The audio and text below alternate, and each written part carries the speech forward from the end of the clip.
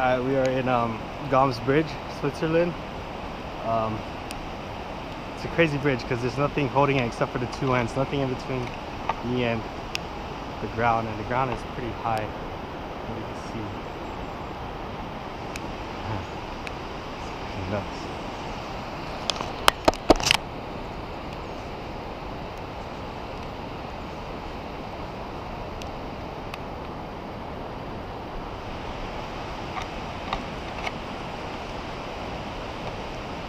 The wood is wet too, and it feels really soft, but it just opened in summer 2015, so I think we're all right. Pretty scary still though. Whew.